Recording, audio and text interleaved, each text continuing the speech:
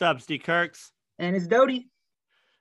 And Doty, you got some big news to kind of drop on the pod today. Yeah, it's official. I am now going to be the new assistant women's basketball coach at University of Wisconsin. Coach Doty, kind of big. Good old Madison, which is actually great that we chatted with our guests today about different golf courses in Madison, Wisconsin. So definitely looking forward to that on top of coaching. Yeah, on the pod today, we had two-time PGA Tour winner Brian Henninger, whose most famous golf moment is he led the Masters in 1995 after 54 holes. And his business partner, Amy Simanton, who Amy is a high school state champion, two-time Oregon AM champion, played golf at UC Davis. I believe she played in a couple of national championships. And it was awesome just listening to what they had to say. Yeah, and their trip to Augusta and just epic stories, and then their adventures that they're doing now with the golf farm. It's pretty sweet. Yeah, they have a lot of awesome stories to share about Augusta. I think everybody needs to tune into that. I also thought the banter was probably one of my favorites all time, just because we had a bunch of different eras in there, and it was awesome. So let's get into it. Let's do it. Brian, Amy, welcome to the pod. Oh, it's exciting to be here. Yeah, thanks for having us. We don't know too much about podcasts, but we're gonna get started. We're kind of newbies. You're the first duo to be on the pod. Oh, it's usually just singular. Just singular. How I feel about that. I think Amy should be on this solo then, probably. Way more wisdom packed into that brain of hers. No. What do you guys got something you're sipping on? Yeah, we got some coffee. Trying to wake up, Doty, what are you sipping on? Some good old Clutch coffee. Let's Yeah, help wake me up in the morning. Let's go. ClutchCoffeeBar.com. What are you sipping on, Dkirks? Some Clutch coffee. Shout out our mugs. These are sweet. I didn't do these, but they're sweet. Those are sweet. Oh, wow. Get the logo on there. Yeah. Dkirks and Doty. I dig that. So, let's give a quick background on Brian. Brian, you grew up, you went to USC, and right after college, you turned pro in 1987. Uh-huh. You kind of had like a journeyman career early, right? You started on the Golden State Tour. Yeah, I was journeyman, period. Okay, yeah. I mean, I'll fill in the people that are listening in a little bit. 1 year of high school golf. My ambition was really tennis growing up, so I thought I was going to maybe play college tennis, but I kind of got burned out quickly. I won't bore you all with it, but I walked on the golf team. Was not good enough to really make the golf team, but the assistant coach, Randy Lyon, who became the head coach, just saw something unique in me, thank goodness, and kept me on the team as I kind of kept honing my skills, started to participate on the team as a sophomore. Again, I was pretty ambitious to get good at golf. And then I was an All-American my last 2 years. So my trajectory was climbing pretty steep without any sophisticated coaching or anything. I was just kind of doing, I was picking range balls at Wilshire Country Club my freshman year, 2 evenings a week. And I just turned the range picker lights on and start pounding balls. And truly, it's a true story. I got good at golf because I just wanted to be, I went to school and I just hit as many balls and putted as many balls as I possibly could, which took me to, ultimately I started playing the Golden State Tour somewhere in the late 80s. Like you said, I think I did turn pro in 87. I was pretty good at the pot game stuff. It's no different than playing with your buddies. You just kind of throw a bunch of money in something, you go play for it somewhere. But I loved it. I embraced it. I enjoyed that process. Ultimately got on the Ben Hogan Tour, which finished second on the money list 1 year to give me the ability to go play the PGA Tour. But, the PGA Tour was it was great to me, but it was hard. Like you said, you used that journeyman word. Lots of tour schools, like, am I going to make the top 125? Am I going to have some access for 5 years, 10 years, 20 years? How long am I going to be able to do this? Because I did love it, but it was hard for me. I was a grinder, I was a warrior. But somehow I played the tour for probably about 15 years, basically. And then took about 5 years off. That's where Amy and I kind of met when I started coaching when I was about 45. And then I played the Champions Tour for about 5 years, which I loved dearly. Yeah. Yeah. You glossed over a bunch of like awesome little snippets in there, which is great. You did win twice on the PGA Tour. Mm-hmm. You know, there's a lot of people that play on the PGA Tour that don't ever win anything, let alone one tournament, and you happen to win the same tournament twice. Granted, it was renamed, right? Yeah. Yep. So, I've never won a tournament. Well, I mean, not a PGA Tour tournament. Does this wear you down? Like, what's the next week look like? Coming back as a repeat champion too. What was it? 4 years later?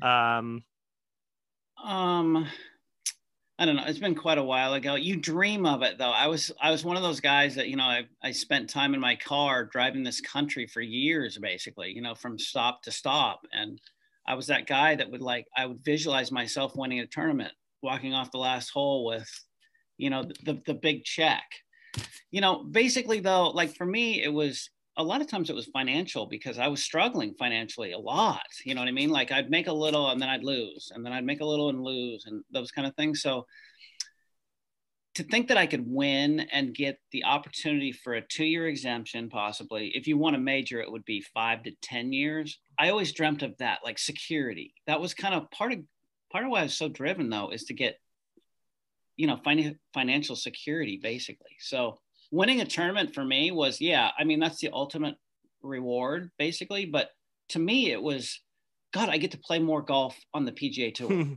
It wasn't really about the money. The money was just to I could pay my bills and things like that. But I really wanted to stay there for as long as I possibly could. So winning to me was everything, but it was just so hard. Like when we watch the PGA Tour, we see all these really successful guys because that's kind of who we see: Dustin Johnson and Rory McIlroy and Justin Thomas, and now that some of the young guys like Colin Morikawa and stuff like that.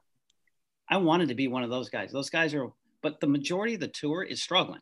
Yeah. There are a lot of guys that miss the cut each week. Some people like it's week after week after week. They might miss 3, 4, 5 cuts in a row. I mean, it can be really discouraging and tough. So a lot of times the viewer doesn't really get the glimpse of the real, tour and all the struggles that go along with it. Yeah. This is a side topic kind of, but I don't think too many people understand the finances behind how kids turn pro. They don't turn pro and immediately sign, 6-figure deals with Nike or TaylorMade or anything. They have their friends and their family backing them or for a potential share of an earnings or something, right? Do you guys probably know more about that than I do? Can one of you guys give me a quick overview of that? I mean, I think Brian's story is pretty cool with that because I think you ended up paying everybody back at some point, right? Maybe I did. Yeah. Put in, which I think is a super cool story. Like probably made you feel pretty good to give that money back to those people that supported you. I think it's really important. That some of the kids that we coach that are aspiring to go do it, financial support is like imperative. Like you can't go out. I was pretty good at it early. I mean, I did it for a couple of years by myself, but still it's very worrisome. So basically you go out to friends and family and things like that, and you sell shares of yourself. You get it, and it feels better actually. And you raise a couple $100,000 to get you through 3 or 4 years of playing mini tour golf, because the likelihood of you ever playing the PGA Tour is pretty slim. And secondly, if you ever want to play the PGA Tour, you have to be super organized, which they don't get very well. They give it. We have a mutual friend with Zach Fouché, who I thought was really gifted, but I don't think he ever really set himself up for the long-term plan. It was kind of short-term and it's short-lived, but he had the talent to go do it. And there's a lot of them. So once I got over that, because I did that after a couple of years, I got some investors and it really helped me. It freed me up. I could not eat at McDonald's every day or stay at Motel 6. I actually had the freedom to okay, if I don't play great this week, I'm still okay. Mm-hmm. So that's kind of how they go about it. And I kind of drawn those wisdoms from my past experience to help support some of the guys that want to go do it. But yeah, so that's kind of how it goes.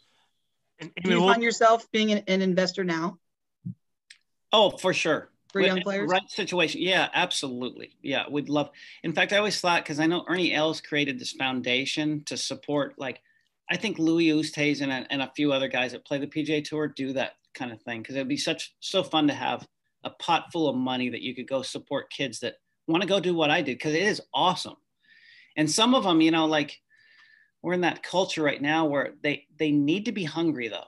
And somehow, you know, like golf is still, you know, it's a white man's game. It's a pretty privileged sport. If you're a member at a country club and typically your parents have resources and things like that, it takes hunger. And I don't know if some of these kids, even though they have ability far surpassing what I had, but they didn't have the heart that it takes to go do it. And that's what would be fun to kind of share my story and go, you guys, you've got this opportunity. I'm going to help you go do what you want to do. But believe me, you got to feel like this is your way out. You know, this is your ticket to success or something. Yeah. Yeah. It's not like, oh, here's a lump sum of money. Good luck. Like, if you don't win, oh, well. It's like, no, like, make sure, like, act like that's your own money and then go after it. Perfectly. Totally. That's Yeah. perfectly said. Yeah. That's awesome though. Because I mean, from an outside, like, I love golf. Yeah. Daniel has been trying to teach me more just throughout this past year. Mm-hmm. But just from the financial side, like, you hear like, oh, country clubs, but you don't realize like the financial burden of players. Like, you have to pay to play. Yes. So that comes from somewhere. So that's very, very interesting. It's great to hear that there's investors out there too. Yeah. Oh yeah. It's like I said, I use that word imperative. It's really important that these kids get organized. I've never seen so much talent. I got a quick story. So I get blown away in the golf farm a lot. Daniel blows me away. Same. Plus, No, I he love doesn't. Pump him up. But we do. We see the good, bad, and the ugly in here, right? We see the beginner to like some phenomenal college player. Yesterday was a shocker. So a guy walks in. Amy does my schedule. Big, good-looking guy, strong. I can already tell. Athletic. It wasn't me. Yeah. But you are super athletic, Dan. You don't give yourself enough credit. So I'm like, so I usually get to, 10 minutes of, what's your ambition? What's your goals? What kind of player are you? Have you had much instruction? Because instruction can be really technical and, screw people up. And I'm very afraid that I don't want to do that to people. I want to give them what they need. So we kind of go through that for about 10 minutes. He steps in the box and I say, hey, have you ever hit inside before? He goes, yeah. I said, just, you can chip or something. He goes, no, I'm good. So he grabs a 7-iron. Okay, I've seen some long hitters before. The first 7-iron goes 235 yards, and I look at TrackMan. I'm yes, Wow. and I go, I'm like, oh god, I could tell you it was fast, right? But not that fast. So I'm like, okay, TrackMan's acting weird. You know what I mean? So he hits another one, same thing, 105 ball speed or head speed, 150 ball speed with the 7-iron. They both flew over 230. I'm like. Oh, and then I'm like, what am I going to do with this guy? He hit them both pretty good, and I've never seen that kind of speed before with a 7. That's like Kyle Berkshire, it's long drive guys. That was a shocker. He's not a beginner? I mean, what's his? No, he plays at the Oregon Golf Club. He's a former professional baseball pitcher. I could tell the guy was. Yeah, he definitely looked like a baseball He player. looked strong and bit, like that, but still, that was another level of speed. Did he swing a golf club like he was a baseball player? A little bit, yeah, but Yeah, definitely pretty good. Pretty good. I mean, pretty good actually. 150 ball speed with a 7-iron. Yeah. I mean, it's hard to I've never seen. I can see 7-irons going 200 yards with fast players, but 235. I'm like, what just happened? That's awesome. All right, let's move on. Sorry, I had to share that topic. Oh, that's awesome. Yeah. Okay, so your claim to fame in your PGA Tour career is the 95 Masters. I'm wearing your shirt of what kind of made you famous. After 3 days, 54 holes, you're leading the Masters going into Sunday, a share of the lead. Did you sleep that night? No. It was Saturday afternoon when I was finished was, usually I was the top. I had ascended to the top of the mountain. I had got up there. I was literally on top. I didn't need to finish Sunday. Because I had my family, I had my parents, a few close friends, you know what I mean? And I was like, it doesn't get any better than this. And really, people are just trying to get to know me. Like, who's Brian Henninger? I mean, I'm a nobody. And to me, I was sucking it up because, like, again, my trajectory was going like this. So I was enjoying every, my mini tour struggles, you know what I mean? And then making the PGA Tour, having my first win. I was enjoying the whole process. But I felt like I could take responsibility for being up there. And I wanted to be up there. And suddenly I'm there. And, instead of like 10 people in the media room, there's 500. And I was just, basically, anyways, back to what we were talking about. I kind of exhausted myself Saturday evening. I was enjoying the process so much and sucking it all in. And it was like I had won the tournament. And you don't tee off until about 2:30 the following day. It's a long time that morning. Of course, I don't sleep very much. And then I'm like, usually I go to the course, so it's pretty efficient. Like you get there a couple hours early, go through a little routine, a little exercise, eat a little food. You've got 50 minutes, putting green, a few balls hit in the air, back to the usually a bunker or something, and then right to the first tee. It's really easy. This one was like in slow motion. Just taxing. How old were you? Let's see, it was 95. What was I? Mid to early 30s somewhere. I'd spent some, because I didn't make the PGA Tour until I was about 28, I guess.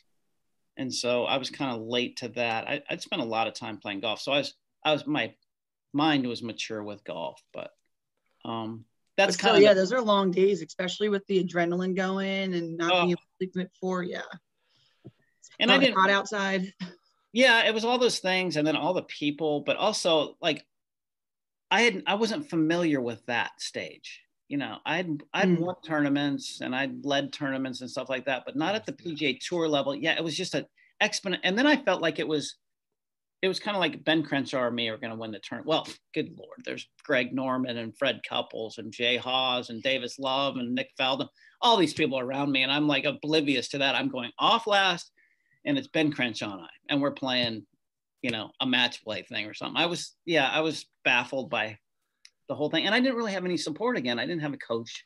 I didn't have somebody out there, a team of people that were like, okay, get your shit together, because we got to get to that first tee and we got to go battle, Yeah. Yeah. So you ended up finishing T10. Yeah. Best finish in a major, but it was your first Masters ever. We'll circle back. It was like a young Zalatoris moment. Yeah. Or Zalatoris. Actually, he probably wore more appropriate fitting clothes. You were wearing like a 3XL polo shirt. It's like bad. Lost your card in 2002, kind of like bounced around for the remainder of your career, played 5 years on the Champions Tour. You said, when does your path cross with Amy? So I was about 45. I'd fought a few injuries, but basically my mind was absolutely just destroyed from all the, the years trying to play the PGA Tour. So I was asked by a gentleman up at the Oregon Golf Club to coach his son one year. And I said, sure, I'm not doing it. I wasn't really sure what my ambition was for the next 5 years until the Champions Tour. And that segued into more people reaching out and going, would you do this? So I met Amy when she was in high school, and then they reached out and I started coaching her then and through her college career. Amy showed the most appetite for it, the most interest, the most, I want to bond with you. I want to be around with you. I want to learn from you, that kind of thing. And then I knew that after she tried to play professional golf as well, I knew after that she was very interested in being an instructor, a coach, that kind of thing. So it was very easy and natural for her to be that person that I wanted to come do the golf farm with. And she's a female, and I want her to help females get more interested in the game, because I think we can grow the game in that regard. And to see Amy hit a golf ball and her passion and stuff is so admirable, really. It's very cool. So she's amazing, really. And she probably teaches better than I do. Well, yeah. I've only learned from the best, so that helps. No, we're still learning. It's hard. Yeah. So what's your side of that, Amy? You met Brian. Did you know anything about Brian's playing history before you kind of jumped in, or were you just naive to it? A little bit. Like, I kind of remember he would hang out at the club, like with Max Carter and a couple other kids I went to high school with. And like he'd walk, total legend. Shout out to the legends at Oswego Lake. And he would kind of walk around. We'd go out and play or something, and he'd walk around and be in the group. But I don't know if I really knew about his career until I maybe like did a little Google search or something. But then I definitely just reached out. I think I had just played in, like, I qualified for the LPGA event here, and kind of just struggled with my ball striking a little bit like that summer. And I reached out. And I think like what was important to me was just having conversations with somebody that's kind of like been in your shoes, or somebody that's been in the shoes that you want to be in, you know, and knows what it's like to, you know, lead a tournament on the last day, or knows what it's like to just walk to the first tee, you know, feeling nervous, and just somebody to have those conversations with. And, you know, the thing I love about Brian is just how positive he is. And, you know, that was something that I needed in my life for sure when I was in college, because I had a lot of people kind of like putting pressure on me, and it was just nice to have a resource where I could like have those conversations, like about what I'm feeling or thinking, and just somebody that knew, you know, at least could relate. And so then it just kind of went from there. And I was trying to kind of like learn more about the golf swing, and he sent me to work with some different people, and we kind of learned together. And then my parents were kind of like, we're done paying for this professional golf thing. So I had to go get a job. And hold on. Don't skip over that. So after college, you tried to play on the Symetra Tour. You did play on the Symetra Tour. Yeah. And that's what you're talking about. Your parents were paying for you to play on the Symetra Tour. Yeah, I had done what you guys talked about a little bit. Like, I'd raised some money just with some people at the club. I didn't do the best job at it. Like, trying to, trying to like sell yourself and, you know, get people to like help you is pretty hard to have those meetings with people. Like, and I was just not very good at it. I wish I, like, looking back, and we talk about this with some of our kids, like, I wish I'd been like working a little bit or something, like, to just kind of like, first of all, give yourself like something to do, you know, when you're not competing, that maybe takes your mind off of, you know, stressing about golf. And then also makes you feel like, okay, I got some money coming in. I'm going to be all right or whatever. So I wish I'd done a little bit better job with that. But yeah, I played the Symetra Tour for like 3 years. All the while I was still kind of trying to get better at golf, and still like really fascinated with like getting some of my questions answered. And which was super cool, because Brian was like, well, why don't you go work with this person, and why don't you go ask him questions? And then I'd fly somewhere and go take a golf lesson from somebody, and then kind of talk through it with him. And then we'd be like, oh, that's cool. Like, let's try this and let's try that. And then we were sort of like learning different things from different people. It was perfect, because I'd send her, you know what I mean, to go learn, and then bring the information back to me. Oh yeah, we learned from a variety of people. Yeah, which was very helpful, because everybody's got a different style, and you actually need a lot of tools, and it really helped us be better instructors, really. Yeah. It's interesting that I'm going to circle it to Doty here. You know, in basketball coaches are always like, you know, in the summertime, they go watch this coach lead this practice. I feel like some golf coaches are so worried about like keeping their kids or keeping their knowledge themselves that they don't want to share that information. It's really mind-boggling to me. It's totally odd in our industry for sure. But we try to not be that way as best as we can. But yeah, it's pretty weird. It's a pretty weird industry that way. But again, just lucky that we've kind of been able to learn together and been super open-minded. Like, you know, I feel like people sort of pick on each other, you know, like in the instruction world, like, oh, that guy, you know, just teaches this way, or this guy just teaches, you know, and they're kind of picking on each other. And it's like, I just feel like that's unfair unless you actually go and you get in front of that person and you learn from them. Then maybe you could kind of say like, okay, maybe this doesn't quite work for me or whatever. But there's definitely a lot of that going on. It's pretty interesting. Doty, you know, have you played golf for very long? Me? Yeah. I mean, no. I would say probably not. Like, I've played more this past year than I have my entire life. And I've played what, 6 or 7 times. Do you like it? Love it. Oh, good. So, because you love it because it's kind of hard. Like, the next one's going to be better than the last one. Yeah. Well, and it's, every game's different. My golf swing is different every time I swing it. Like trying to work on that. Like, and I played basketball in college and I was a shooter. So I like playing is almost like shooting where it's still mechanical and it's mental. And so you have to have all these different things. If one thing's off, then you might shank it or you might hit the back rim or whatever it is. So I love that part too. And Daniel's like, it would be like, Doty, back up. Doty, move your hips. Doty, and he's great because that's how we got along so well, is that he would just say something and I'd adjust real quick and then I would hit it straight and I'm like, holy shit, you know what you're talking about. So I love like that part of it too. And just kind of keep staying focused for 18 holes, which is a long time to stay focused. Oh, I bet you're really good at it. Doty, I don't know, Dkirks, what do you think? Bombs. The first time we played at Oswego Lake on 9 from the women's tee, she almost drove the green. Dead serious. Yeah, right, Doty? I mean, like, she hits bombs. Sometimes they don't go straight, and rip it, baby. but she hits bombs. I mean, heck yeah. But yeah, okay. I love it. It's really fun. Circling back to you guys. So, Amy, you get out of school, you need to go get a job. That's where we kind of left your story. You need so my parents are like, we're over this. You got to work or something. And so I'm trying to think. At the time I was like, I still really wanted to like get better at golf. So I was like, I'm going to just be around golf, whether I work in a pro shop or whatever I do. So I like applied for a few jobs. My college coach at UC Davis, where I went to college, she's at Stanford now. And so I think I had a conversation with her and she's like, well, there's a club that we play at down here. They're looking for a women instructor. And so she just set me up with an interview and I got the job, and I'd never taught a golf lesson before. And so there's a lot of text messages for a while. Brian, what do I do here? Brian, what do I do there?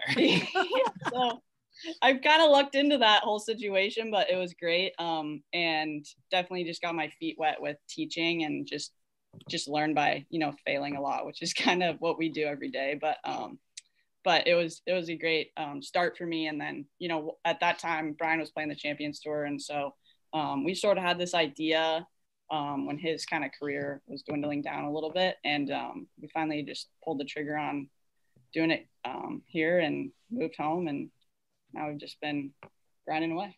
What is here? What are we talking about? Oh, we're at Doty doesn't know either. We're at the golf farm in Tualatin, Oregon. What is the golf farm? Yeah, tell us more. Yeah, we're like, it's basically an indoor training facility, and I'll let Brian elaborate, but like our idea of kind of doing it indoors, I mean, obviously the weather here is not the best. So it's just nice to have this space, especially in the wintertime, but also just to get rid of worrying about your ball flight so much. I think some people are maybe like a little bit intimidated of, getting a golf lesson or having somebody watch them, or maybe even just going to the range. They feel like people are judging them or whatever. Like, we just want to get rid of all of that. You can't see your ball in here. It just hits a screen, but your video plays up there, and we're going to educate you. We're going to teach you how to maybe go about it a little bit differently. And that's all we kind of really want you to worry about, but not worrying about like people caring about where your ball goes or how you're hitting it or whatever, but more concentrating on just learning and educating them on doing things a little bit better. Just kind of slowing the process down a little bit and having fun, no judging, you know what I mean? That kind of thing. I think it's been super effective for the most part. Golf instruction is tricky. People's goals and desires are tricky a little bit sometimes. We've just because we've had 2 years of experiencing, a variety of talent, from beginners to people that have played for 40 years and, still are 25 handicappers, things like that wish they could change and all those. But the nervous system's pretty strong. So once you establish some of your patterns and you don't really understand the tasks that need to take place to change, it's pretty tricky because there's no magic potion to this thing, but we can't educate people and kind of stimulate some interest and organization into how they go about it. And that's kind of what the golf farm stands for. So you kind of lay out a platform and go, for most people, you go like, if you do this a little bit better in this, maybe 2 or 3 tasks or something, and this is how you skill build them. And if you do this, things will change, but you're going to have to put in the time and the effort. And I think a lot of people don't get that a little bit. That's just from our experience here, but there's been a lot of it, and continuity is big. So if you get somebody that wants to make change and they have a pattern of consistency with you, it'll happen, especially if they go and you actually see it different. Like they change something, like usually it's pretty obvious. It's like setup and takeaway stuff. And if that stuff has changed, then you can kind of get into some movement patterns. Like, okay, let's turn our rib cage and turn our hips a little bit more. What does that mean to them? You know what I mean? They're unfamiliar with it. And that's what the golf farm is too, is that we probably have 40 members or something, and we see these people on a weekly basis. And I think over time, and I'm talking over time, I've seen people that struggle for the first few months, but then there's that tipping point. And then you start to see it and you're like, you put in the time, you put in the effort. It was blood, sweat, and tears, and you sucked for a while, but you overcame it and you believed in the process, right? But a lot of people want instant gratification, and nobody can give you that. Yeah. What year did you guys open? 2019, I think. Yeah. Yeah. So it's been 2 years, a little over 2 years. Yep. That's so great. Now you guys are working on an online thing, right? You want to talk? Yeah. Tell us more about that. Yeah. So that's been a big project for us. Like kind of when COVID started, we really worked on the online academy and building some content on there, so we can help golfers like all over the world. And that's our goal. And what's really cool about it is you can do it from home. So you can do it, in your bedroom, in your living room. You can do it on the driving range. You can take it with you wherever, but it doesn't have to be like where you're hitting balls. It's just interactive training. So you're actually getting up, you're moving with Brian and I, things that'll help your golf swing, just some small little body movement stuff that's going to translate to your golf swing. It's going to make learning golf really easy. Creating some better mechanics makes it really easy, just not hitting balls, but learning to coordinate your movements better. And the cool part is it's interactive. So you're going to do it with Brian and I. We're going to show you the movements and we're going to do them together. We've had fun doing it. We'll keep driving content, but we really think it's up, especially today's day with everybody familiar with the internet and how much information there is that, and a lot of people didn't be honest with you. I mean, like who wants to go to some old gruff guy and take a golf lesson? You know what I mean? I mean, seriously, like you want to go have fun, right? Like you have fun at the golf farm, but like a lot of people you might not know, or you don't know who to go to. Well, now you can go on this online and you can it's educational. It can be interactive. It can be like, how do I fix my slice? How do I fix my hook? All those kind of things. And you can do it in your own terms and you can develop at your own rate. And you don't have to worry about like going to a golf course and spending some money, which may not help you anyways. You'll have this and it's much more affordable actually. So there's some other content out there. We hope ours is going to be the best, but we're about ready to launch it and we're excited about it. That's amazing. Yeah, I before I met Daniel, my golf instructor, I would just go to the driving range and then YouTube a bunch of stuff. And then you're like, yeah, does this guy really know what he's talking about? And you're just like, maybe. And it was kind of like, and then I ended up being like, screw it. And now I have bad habits because my wrists turn or my feet are not set or whatever. That's pretty cool though. You did use YouTube though. Yeah, I did use YouTube. Yeah, that's awesome. But it would be nice if there was a one-stop shop of legit instructors like you guys to go in and be like, okay, cool. Here's how I use my irons, here how I use my wood, here I use my drivers and everything from backswing to everything. But so I think that's awesome. It's kind of funny because she just mentioned something too. A lot of people don't know when do you use the woods versus when do you use the iron. Some people don't even know those questions. You know what I mean? Like they're still learning, but there is that order of events though. Mm-hmm. You just gave me an idea. I think I actually need to kind of like for beginners, you actually have to talk about that. And I think there's so much free information out there, like just like you said on YouTube, right? And it's like it'll be cool that like it's all organized in one place for you, so you're not just like YouTubing something and then questioning what you're looking at. Instructor to instructor, like thought process. Yeah, like who knows what? Because I ended up getting a book. It was like Golfing for Dummies, and I was like, just to learn the different. Yeah. Doty, you're into it. Oh, I was so into it. It's actually on my bookshelf. Went to Bandon. She played at like 65-mile-an-hour wind pouring down rain. I was golfing with Daniel and Kendra, and I was like, I gotta know what I'm talking about. Like, instead of being like, Daniel, what iron do I use or what club? He goes, I don't know. How do you hit it? I'm like, I don't know. or going to a driving range and actually looking at a target instead of just like whacking it. Yeah. Daniel's like, where are you aiming? And I'm like, that yellow flag. Like, yeah, I should probably look to aim somewhere. But anyway. That's so cool. So the online academy, it's going to launch. Is this a monthly subscription, a yearly subscription? What are we talking about here? Yeah, it's yearly. So there's kind of two options. There's like a base option, which is just our training, and then there's the training and education. So you kind of have two options there, but it's yearly subscription. Do you know a price already? Can we shout this out, or do we need to wait? Yeah, for sure. $125 and $249. I got it. All right. $125 for the training yearly, and $249 for the education and training. I don't know what Doty think. I feel like that's kind of stupid cheap. It's really almost cheap, right? It's almost cheaper than coming in here and taking a golf lesson, and you get us all year long. What is I realize this is all relative to kind of whatever. What is a lesson, just out of curiosity? It's 60 minutes, probably anywhere from $100 to $150. Is that fair to say? Yeah. Yep. So that same time, I could get you guys on my phone for a little bit, for $100 more, all year round. All year round at like, and have then almost puts it on them too to like, okay, if I'm going to pay this money, I can literally go every single day on my own time, not having to worry about scheduling and all that stuff.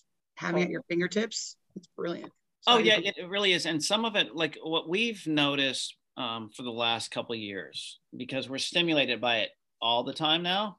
I used to observe golf swing stuff, though, is just moving your body correctly is giant. And so the interactive stuff where we're doing like training, sometimes we'll probably do it live too, is just being able to like, how do you do this? How am I supposed to turn? Am I supposed to like sway, or am I supposed to be stable? Those kind of things, just to answer those questions. But you get to visualize us doing it and then following along, kind of like P90X. Remember that? Oh yeah. That series. It's going to be a little bit like that, where you're watching it. We're talking you through it. Okay. I want you to push back a little bit. I want you to feel this. I want you to play on this tilted slant. I want you to turn your shoulders like this, blah, blah, blah. Yeah. Now, is there a part where they could like reach out to you guys if they need to? Yes. Yep. So, and like, could they like film themselves and send it to you and have you guys evaluate too? Yeah. Totally. I want to see your swing, Doty. Sign me up. Send it. Doty makes a pretty good turn, doesn't quite get her lower body fully engaged, leaves both her knees kind of bent still, but makes a very aggressive move at the ball. Sweet. And I mean, I told her, I was like, Doty, if you were to practice a little bit, I'd like to see you jump in some tournaments. I think casually right now, she could go shoot like a 95-ish, 90 without having to pick up the ball. And she's played 10 times in a year. That's awesome. She could play. We're going to be good at golf. Guys. Well, maybe she won't have as much time. Definitely gave me the bug, Daniel. Well, golf is hard. It's just hard. You know what I mean? Well, Daniel's getting so good at it. I think he's thinking it's kind of like he's kind of coming, like he's like, this game's not that hard. Jeez. Yeah. Well, I have a background in it, but I do think I have a certain ability to learn appropriately. When I joined Oswego Lake in May of 2020 or 2018, I was an 8.8 handicap. And since then, I've just like, when I get a lesson, I really stick to that lesson until the next lesson. And that's all I work on. I see some people, they're like, oh, well, what are you working on? I'm working on this. I'm working on this, and I'm just pounding ball. And it's like, dude, you're pounding balls 2 hours a day. Like, you're not learning. And I think because I just have that natural ability to learn how to shoot a jump shot or whatever, I've stuck with that game plan, and it's paid off well. And thankfully I've had really good instructors in my life the last, 3 years. That's helped. So it's hard to find good learners. Good teachers are tough, but also finding that balance of a good teacher and a good learner to like listen and really like absorb it. Yeah. It's hard. By the way, that's so intuitive what you just said, because you're exactly right. Because sometimes she hears me in there, because I repeat myself a lot, because I actually don't think people are naturally good learners. So I'm like, did you get that? Do you see it? Can you visualize yourself doing it? Or are you going to go do, you know what I mean? I might just repeat myself because I don't trust them. Yeah. Which I think is important. Yeah. And then you keep going back to visualizing. You did it as a player, you're doing it as a coach, and you're harping it on the people that you're teaching. I think that's such a huge thing that I don't think a lot of people do. Like, no, I don't either. Soaking it in and visualizing it. Yeah, I think athletes do. It's kind of like I played hoops through high school too. You know, it's like, you know, elbow in front, up through I love technique. You know what I mean? Like, it doesn't matter what art form it is. I just enjoy it. And that's probably why I'm like, you know, enamored by this whole building we have here. But I like it. I'm trying to like always like manipulate my technique. And I enjoy that. Some people don't, you know what I mean? Yeah. And so they just want to be good at it. Like you said, instantly. Yep. Yeah. Even though they don't realize that functional movement creates so many good feels, right? So once you get function, now you get to get in the feel world, which is great. You're just reacting like you would in hoops. It's the same thing with golf. You're like, oh, that felt good. Because feels change all the time in golf, and you have to embrace that. It never stays the same. So you're actually, after, you know, Daniel goes out and shoots 66. He's like, God, that felt great, but I don't know, you know, I'm not going to sustain that feel I had today. So I'm going to have to keep finding new ones. You might come back to that feel, but it's going to be fleeting because, I don't know, bodies change. You know, some days you wake up and you feel all, you know, mobile and stuff, and some days you're stiff and all that kind of thing. So the feels are not there. But if your basic motion kind of is sustained, you can just come into you can just get feel all the time. And that's what keeps you, you know, progressing and being consistent with the game. I want to be selfish here. I want to transition to hear all about Augusta National. Amy's rocking the hat. Yeah. You guys went on an epic trip in February, I believe, back to Augusta. I want to hear about Augusta. I want you guys to just give me like everything right now. I could ask questions, but I want to hear about it. Brian's played it as a player. Has it changed? Were there leaves on the ground? Because I always hear there's no leaves on the ground. I mean, how perfect was it? Yeah, give us what was it like, Amy, your first time? Just give it to us. Well, there's so many stories. I mean, we kind of have to start from the beginning because this whole thing, the timing of it kind of happened, you know, during COVID, right? So you've got all these crazy things. We were supposed to go the first time back in November. So we were supposed to go the week after the November Masters. Yeah, I get a call driving home one night, and it's John Donahoe, the CEO of Nike. And I'm like, oh, geez. You know what I mean? Like, he's going to have some complicated golf question. It's loaded with information, and I got to be ready to give him the right answer, you know, like a simple one. No, he goes, when was the last time you were at Augusta? And I said 96. I said, I won in 99, but the criteria changed. I wasn't top 50 in the world, so I didn't get to go. He goes, you want to go back? And I said, hell yeah, I want to go back. He goes, okay, get your shit together. We're leaving next Friday or something. But it wasn't that. He was going to like, okay, my personal assistant, she'll send you all this information because we had to get COVID tests and anything. So anyways, he comes back in, and then I'll let you talk some. He comes back in, and he's got this whole thing. We're going to go from here to San Jose, and then we're going to get on another private aircraft to go back east. And he goes, well, so-and-so dropped. Do you think Amy wants to go? And I'm like, she's right over there. Why don't you go? And I'm like, oh, here it comes. So that's kind of how that's go ahead. You can keep going. Okay. Yeah. So I get an invite, which I was a little bit jealous at first because I'd gone and played Waverly with him, and he like shot his best round ever. And he's like, you're my good luck charm. And I was like, all right, I'm going to Augusta. Let's go. And then he invites Brian, and I'm kind of like, dang it. So then I get somebody drops, who I don't know who would drop on that trip, but yeah. So then we're like, okay, we have to get a COVID test before we fly over there. And there's all these like emails and protocols and all this stuff. And then we have to get tested again when we get there. So we get this kit and we like send it in, and I'm like freaking out. I'm like, she something was going to get this disrupted. Is like, everything's getting shut down again. I'm like, the world's ending. I'm going to have COVID. I'm not going to be able to go. And anyway, somebody on the trip ends up having COVID. It wasn't us. So it gets canceled. And so I'm pretty bummed. And then we fast forward past the holidays and all that, and we're wondering if we're going to get the invite again. Yeah, you can't ask, hey, can we go back to the Masters? No, that's no. Can we fly in your private plane and go? Yeah. Right. You got that thing gassed up for us? We're ready to go. So now we're getting on the Nike plane, and we're flying over there to Augusta, which same deal. We still have to get this COVID test when we get there. Which is a whole other thing. And, this has got to be my story. Yeah. So we take this amazing aircraft over there, and it's got graphics from. I'm just blown away. Like I've been on a few of these planes. This one is like, this is Amy's first ride. I'm like, holy moly, what do you think of this thing? So, anyways, we get to Augusta, and he told us before we left. He said, we're gonna have COVID tests the minute we get on property, and if one of us has it, we're flying directly back. So we go in there, and it was kind of like retrofitted for the Masters in the fall. So this one of the cottages was already like. Well, first of all, we drive down Magnolia Lane. Yeah, come on, Brian. You can't skip Magnolia. Not that part.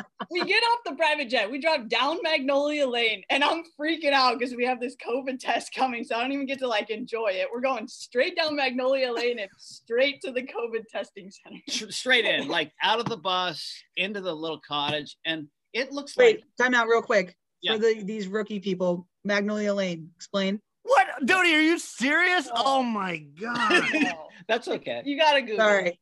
It's I had to ask.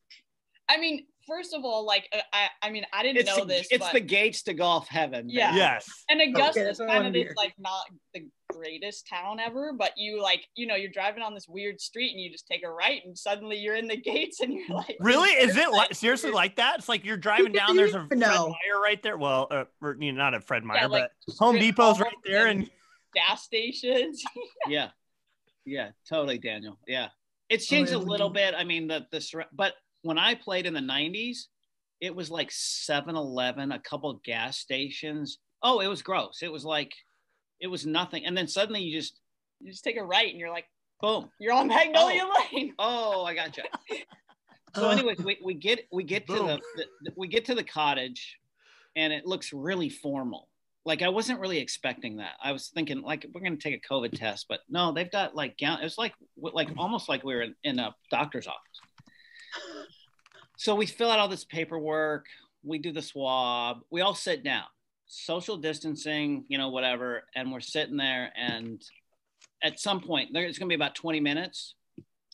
She comes around the corner and she goes, well, first of all, it was the longest 20 minutes in the history of the world. Sure.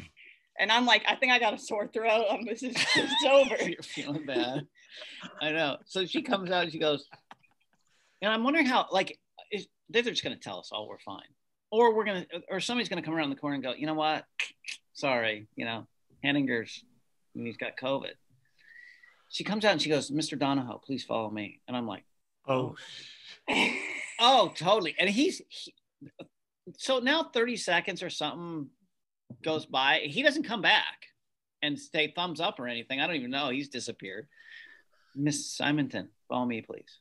I'm like, holy crap, this is not good.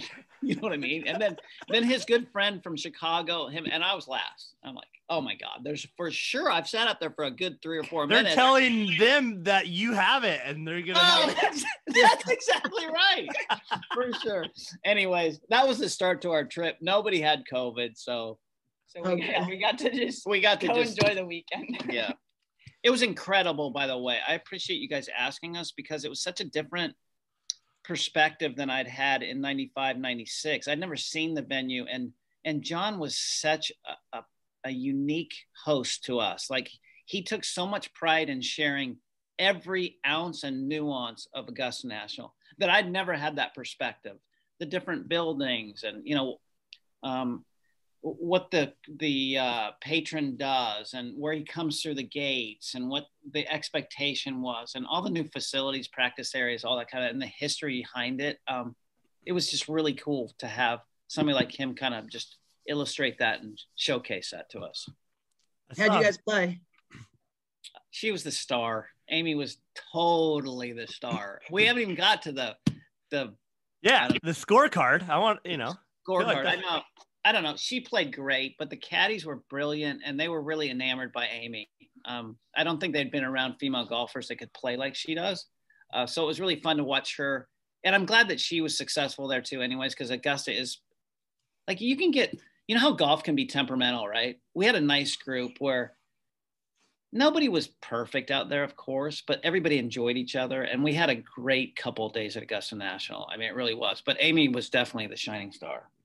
Yeah, I mean, it was just like, I was a little bit nervous, but like, and like on the first tee, when we first teed off, like there's, you know, the people in the pro shop were like watching us, and like Peyton Manning's like playing behind us. And I'm like a little bit nervous, but John was like, honestly, like so cool. He's like, you know, like we just hit it till we like it. And like, you know, you like take 2 shots off the first tee. Like it just made you feel like super comfortable. Until you like it. I love that. Yeah. And then you're like, all right. And you know, like, here, you know, that putt's good or whatever.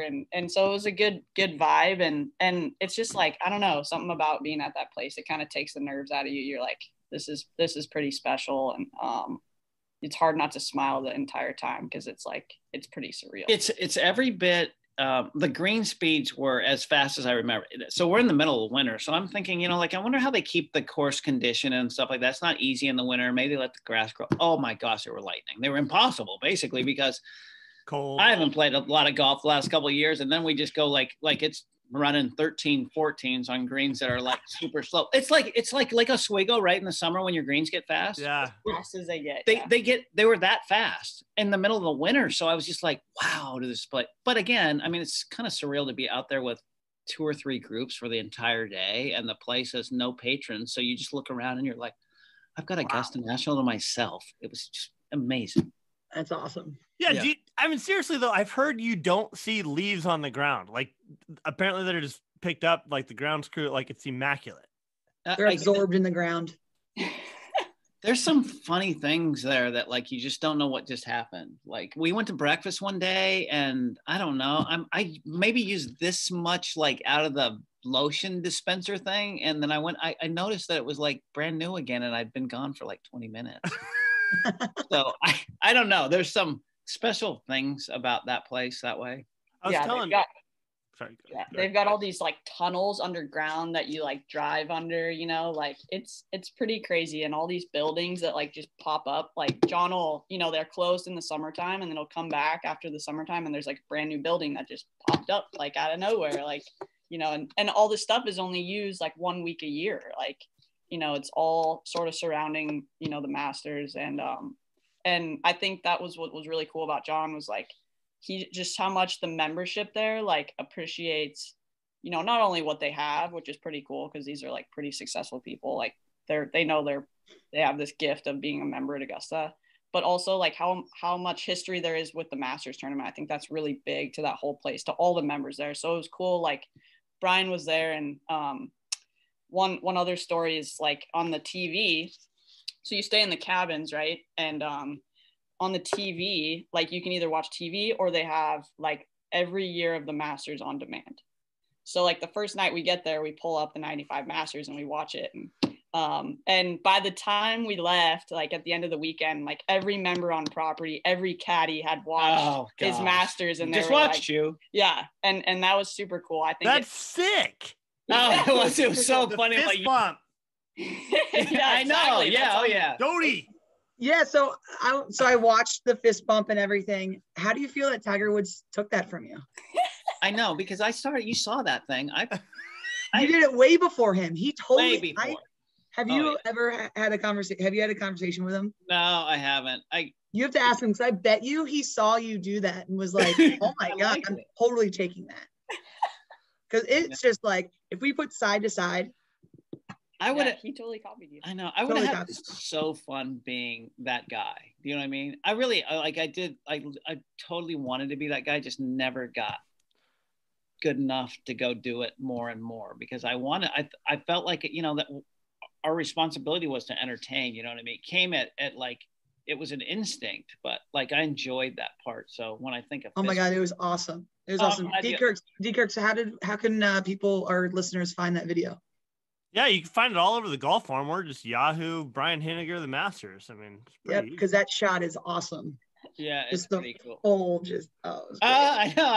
In your baggy clothes. Brian, I have to admit, I think, you know, to me, awesome. I mean, to a lot of people around here, you are that guy. You know, when I see you, I think of Brian Henninger and that guy. I really do, every single time.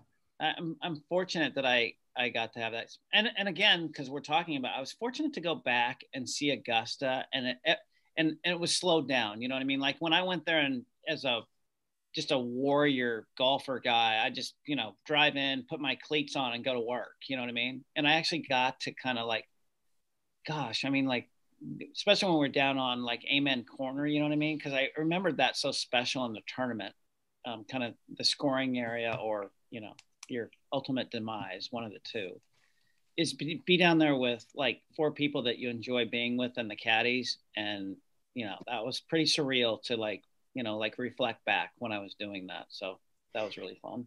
Yeah. And we basically played 27 the first day, right, Amy? Yeah. Yep. 27 holes. And then we had a wonderful dinner. And then the next day we played 18 and then we played the par 3. So that's how we're going to do it.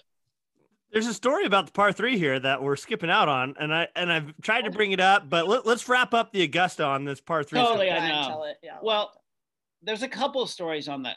First of all, like you're kind of like you don't want to leave the place. You know what I mean? You're like, oh gosh, we got the par 3 course, which is brilliant, but it means that, you know, time is coming to an end. So of course these caddies are just like worshiping Amy now at this point. You know, they've never seen anything like it. Second hole, the par 3 course, I'm kind of like, she's up. You were first. Yeah. And I'm like, I wonder how she's going to kind of negotiate this one. Like, because the pin was barely on the front.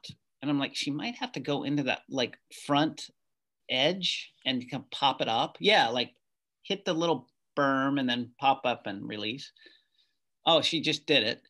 Pops up, spins right, goes right in the hole. And these caddies, I'm telling you, are like running circles. It's like Tom Watson when he chipped in at the Pebble Beach that year. They're literally like this. They're like, this is the greatest thing I've ever seen. So she does that, which I'm really excited for her and just the enjoyment and friendship, because we're all like, okay, it can't get any better than this. We go around to 18, or number 9, I mean. And John Donahoe is telling the story about being a member host on that tee one year during the par 3 tournament. And he said, yeah, I got to tell you a little story. So we stop on the tee box. This is going to be the last hole. And the 3 caddies no, he was talking about Arnold and Jack and Gary Player walking up the trail. And he's like, oh boy, here they come. You know what I mean? Like, what's this going to be like? 3 iconic figures, you know, and then they step on the tee and he can't wait to tell this story and how respectful they were and how thankful they were to all the volunteers, not just John, but they were just going around, you know, like pretty cool experience for John because he wanted to share it. And then he goes, and by the way, Jack, you know, said to his grandson who was caddying with the bib overalls, hit a shot for me. And then boom, he makes a hole in one. And so John's telling this whole story. And then this was pretty cool, I thought. So I'm going to tell it on air. He goes, just because like this was a special couple of days for me, you know what I mean? I'd like let Augusta. Now this gentleman that doesn't even know me very good takes me clear back there, and I'm having the time of my life. Like it's exceeding my expectation of it. And he goes, so there's a standing tradition here. When somebody makes a hole in one, it's the obligation of the member to pay each of the caddies $500. I'm like, oh. Can I be? I'm a caddy right now. I carried a club somewhere, and he goes like one at a time. He says, Amy, give Nick 500, please. Give, you know, so-and-so 500. He does it 4 times. Wow. Like, could this trip get any better than us finishing on the 9th hole of the par 3 course and these stories about hole-in-ones and, you know, the whole thing, the whole experience. So that was kind of Augusta wrapped up right there. And then we got to fly that beautiful plane back. Wow. That's Hole in awesome. one on Augusta. Wow. Oh, I know. And she's got, where is that thing? You should show him. You should go, here, I'm going to get it. Hang First on. time Yeah, being yank that thing there off the in front wall. of Are you kidding? These icons who played. Yeah. And then you're just like, yeah, no biggie. It was my first hole in one too. So that was kind of. That was your first one ever? Yeah. See that thing? Oh my God. I know. And it's got her score on there. She shot 25 on the par 3 course. Wow. And she's got everybody's autograph. What a simple game. We need to kind of slowly wrap this up. Doty did have a call at 9. We've pushed it out a little bit. I'm having this is way more fun. You guys are the perfect people to ask this. Why is golf the greatest game on earth? Oh, Amy. I'm going first. Why is golf the greatest game? There's so many answers to this. for me, just because like I'm obsessed with it, it's just because like you just can't perfect it. Like to me, it's just like there's always something to work on. There's always something you can get better at. And like I think just from like a life standpoint, like that gets you excited to like get out of bed in the morning, you know, like that gets you excited to like go work on a piece of your game that needs work, because there's always a piece of your game that needs work. You can't really always put it together. And so I think just for me, it's like I'm always obsessed with trying to like get a little bit better at it. Yeah, from I would reiterate everything you said, but also kind of the life skills that are developed through it too. You know what I mean? Because it's a very difficult game, but it gives you balance. It creates humility, respect. You know, there's rules to follow. All those core values. Golf represents so many things. You know what I mean? And it's something that Doty, like you now, you're a phenomenal athlete, but there's not a whole lot. You can play some league basketball and stuff like that, but golf you can play for the entirety of your life. Yeah. And for the entirety of your life, you can actually try to get incrementally better at it a little bit. And you don't really have to have anybody with you. Like I played a high level of tennis and played basketball, and I miss the team sport stuff, but golf is kind of fun because you can go out there and you can kind of get, and I'm kind of a loner, but that's probably why I was good at golf. I like to go out there and just kind of like get better at my craft. And I think that's what's unique about golf, really. As long as you kind of just understand that it's the most difficult game that anybody could ever play. So it's rewarding. Speaking of, and then when you get it, some big news that Doty and I are going to talk about after this pod. But Brian, do you know any good golf courses in Madison, Wisconsin? I know she's going to Madison. You played there. Oh, you are? Yeah. Yeah, I just took the assistant women's basketball coach there at Wisconsin. That's what you're going to do? That's what I'm going to do. Congratulations. So cool. Yeah, thank you. Oh my gosh. Yeah. Well, I played the Champions Tour has I can't think of the course right now, but it's a great golf course. It's where the college team plays. I don't know, but I'm going to find out some good golf for you at Madison. Talk to John and see if the three of you guys and John can take the jet out to Madison and see, we come visit you. Come visit. Yeah, you got to make Wisconsin a Nike school first, but yeah. Okay. Oh, that's okay. Well, we're going to see him next time I see him. All right. Well, I think we jumped in this. Amy told me that we're going to banter, Brian. We always banter about some topic. I hope you guys brought some prep to this. I'm not good at this. Yeah, we did. Sports goats. Whatever you want this to be, I'm going to argue and knock something you say. So the order is going to go Amy, Brian, Doty, me, and then we'll circle back. I'll go twice. Then we'll go Doty, Brian, Amy. Okay. So I'm first. All right. Sweet. Somehow I feel like there's banter already in the golf farm, which is why this is one. No, I picked this one because we argue about like the greats in sports. Like, you know, he's a Jack Nicklaus guy. Like I'm Tiger Woods all day, right? Like don't steal people's picks. But we argue it. No, and you know what my number one pick is going to be? It's going to be Tiger Woods, because Tiger changed the sport and in a big way. And it happened, you know, sort of during your career, which I think is really cool. But, but you know, for a generation that's sort of my age and your guys' age, it you know, it's the reason that I played golf. And I think there's so many people that would say the same thing. And same. And that's just changing a sport. So we're talking goats in golf right now? No, whatever. No, it's Tiger. It's any sport. It's any sport? Yeah, but why do you think it's Jack, Brian, I guess is the question. Well, it is the Golden Bear. He won 18 majors. Tiger's got 15. So here's something I always debate about people. Is it really, you know, people are saying Tony Finau is not one of the best players in the world right now because he never wins. It's like, well, is that really the bar, or is the bar like somebody that gets there every single tournament? Like, to me, like the best player at the local golf course is the dude that shows up every single day and finishes right there. Maybe not the dude that wins one out of like 20 rounds on a Saturday. Well, that's the thing too. It's like, there's no definition of the GOAT. That's why you kind of take it, which it will be interesting with how this all pans out with other athletes. But yeah, there's really no definition of what is the definition of a GOAT, true GOAT. No, I think that the GOAT is the guy that you turn on the TV to watch, no matter what sport it is. It's like, that's the GOAT to me. So do you want to tune into that, or do you tune in and you go, oh, that guy's on TV, I don't really care. You know what I mean? Well, that's the point. Yeah. Or is it the ones that win? Or is it the one that changes the games? Yeah.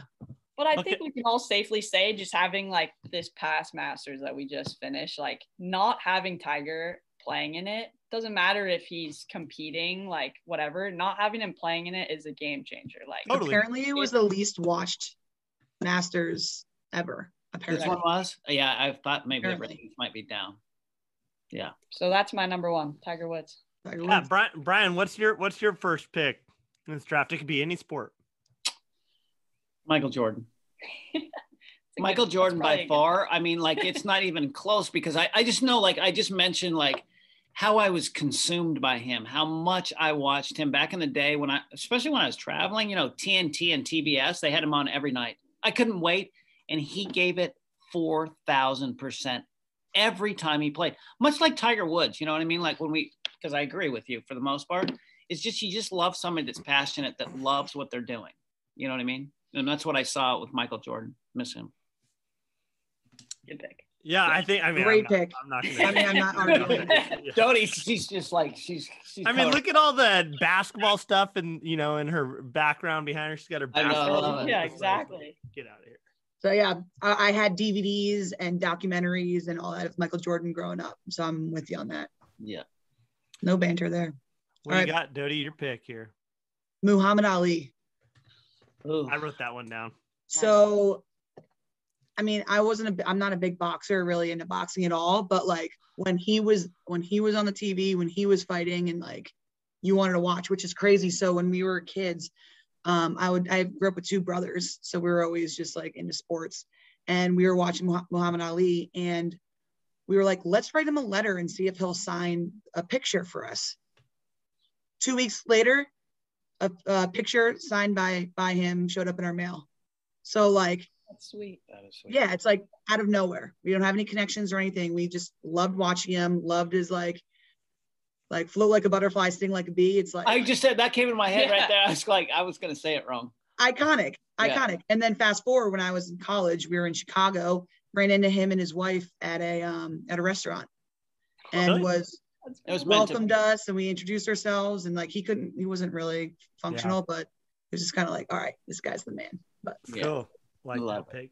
Yeah. I'm going to go a thread here. So we snake draft, so I get two in a row before we go back. I'm going to go with a thread in terms of athletes, best athletes all time. Yeah. This pick is like my guy, and I know I've mentioned this on the pod before, Bo Jackson. I just think he's the best athlete of all time, and I have him on my list too. He's on my list too, Yeah, everything, right? I mean, like 7-foot high jumper in high school, and he never high jumped before, and the dude's, you know, a machine. I got like his autograph over here. I think Bo's the best. I know. I did too. His career was cut short. We were looking for like baseball, football. I mean, it was just so many gifts. Incredible. Bo knows. I still have that shirt somewhere. Yeah. Doesn't fit anymore. Next one, athlete that I'm going to circle back for my round 2 pick, and this is like a complete dark horse. I know somebody's going to jump on me for this pick. Ashton Eaton. And for those that don't know who Ashton Eaton is, he won the decathlon in college. He went to professional, won the gold medal. And what? Is he from Klamath Falls? No, you're thinking of Dan O'Brien. Dan O'Brien, sorry. Yeah. No. Yeah, that's why Ashton can't be the GOAT, because Ashton's only the second person ever in the decathlon to go over the 9,000 point barrier. I mean, he's like the greatest athlete in men's track and field history. So I'm going athletes. That was my thread. GOAT. GOAT. That's a GOAT. If somebody's the best GOAT of their sport, that's a GOAT, right? Is it not? It's not their sport. It's of his event. He is the GOAT of the. No, he's the of the sport of track and field. Well, if you do a decathlon, you're like the best of like everybody normally, right? Like not a really narrow. I mean, thing. Usain Bolt could have been up there with track and field. Usain Bolt would probably be the fastest guy ever in history, but he's not the best athlete. But The thing is no, he's not. Can he do a triple jump? Can he do a high jump? I know. Can he probably. Can he do a hurdles? Can he throw the Can he throw the discus? Probably. I wouldn't think so, actually. I know that those guys are incredible. I don't even know. I've never done any of those things that you talked about, but those guys are superior athletes to be able to do all those different skill sets. That's amazing. That's like a golfer weirdo. You know what I mean? You can do it all. Thanks, Brian. Do it all. Brian, just ship me I'm not knocking him as a great. Okay, Doty, who do you got? Let me talk smack about your next pick. Kobe Bryant. Oh, I like it. Because wait, is he better than MJ? No, it's not a goat. Get out of here. No, but we're talking about changing the game, and as a female basketball player, what he did, continued his career after playing as well. One, being iconic for the Lakers, then his epic retirement tour and Mamba out, to then transitioning into women's basketball and being an advocate. Like, he made that orange WNBA hoodie relevant, which then brought support and more eyes to the WNBA. Now with the WNBA really exploding, they're getting the stage to really represent themselves, where they're top-notch athletes. So he's greater than just basketball, and that's why he's the GOAT, because he just brings so much more. Oh my God, that was too good of an answer. That was awesome. I respect that. Me too. I mean, I respect it, but we already picked Jordan. He's the greatest of all time. You can't just be, and we all agreed, you can't just be like, oh yeah, well, this guy's also the greatest basketball player of all time. I mean, I just don't think that works. Greatest of all time. That's right. Not basketball player, greatest of all time. That's why we do it. Okay. That's why we do it. Brian, what do you got? God, I'm kind of struggling with a couple people. So I have such a respect for tennis that I had to throw Roger Federer in there. He's on my list. Yeah, because those guys, like, because I played a lot, so you've got this emotional person that's playing, and then you've got all this strategy, and then you've got this person that's quick as a cat and kind of have like touch and force and all the things that it takes to be a great tennis player. And much like the GOATs have, they have a desire to win and win and win more. And so Roger Federer is kind of one of my picks. My answer is not as good as yours, Doty, in terms of like transforming the sport or, I mean, he made that headband relevant. I know, but he's not a Nike guy anymore either. So there's like some drama around that and his logo. You mean like a personal logo or something? That was the best. Yeah, but I love Roger. Yeah. Okay. I respect that. Yeah, Amy, we're gonna go 2 rounds just because that's gonna be 8. So this is gonna round out our draft, I think. This is my last pick. Gosh, now it's hard because I was really looking forward to my third one. Me too. Do you want blue? Okay, I guess we'll go a third round. Yeah. All right, good. Because I have 2. Okay. All right. First, I'm gonna go with Michael Phelps. Oh, I didn't have that. I thought of him, but greatest Olympian of all time, and it's not even up for an argument. What about making a cameo at the Masters? What do you mean? He was in the crowd when Tiger hit that tee shot on. Oh yeah. He was on 16, right? Yeah. And he's a golfer, so there you go. He's obviously a GOAT. I mean, yeah, I feel like you can't really banter that, because just look at Sports Illustrated with all the gold medals around his neck from one Olympics, let alone. That's a really good one, actually. That is a good one, because he is the GOAT of swimming. Yeah. Okay. Loved watching Phelps. And then am I going again? Yeah. Okay, my last pick is my man Tom Brady. I knew that was coming. Yeah, knew that was coming. I was waiting for him to. Honestly, would have picked him first or anywhere, because I love Tom. And so, yeah, greatest football player of all time, in my opinion. I think that's fair. Yeah, it's a fair one.